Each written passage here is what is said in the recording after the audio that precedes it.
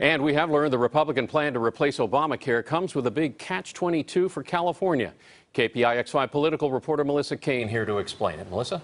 Yeah, Alan, let's begin by breaking down some new numbers we just got from Covered California today. Now, Covered California is the state's healthcare exchange. Now, according to their analysis, users currently get $5,300 a year in tax credits to help pay for the cost of coverage.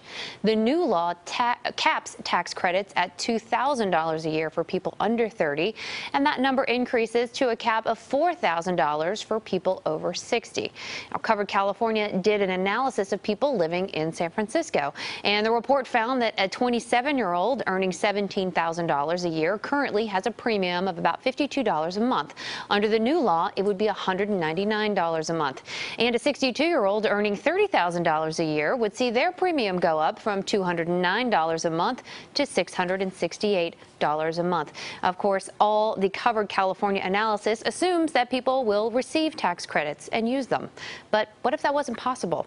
Because the Republican bill, as it's written now, basically prevents people from using tax credits to buy insurance in California. We're doing a great stuff. Amy Everett is the California State Director of the National Abortion and Reproductive Rights Action League. You cannot use any tax credits to buy a plan that covers abortion care. And the challenge for California is that we mandated, because we actually respect women and their dignity in making personal health decisions, every health plan in California has to cover abortion care. So they are in direct conflict. A California law says all insurance plans have to provide basic health services. That includes family planning services. I believe it was in 1981 that the California Supreme Court ruled that you have to consider abortion and maternity care and birth control access neutral.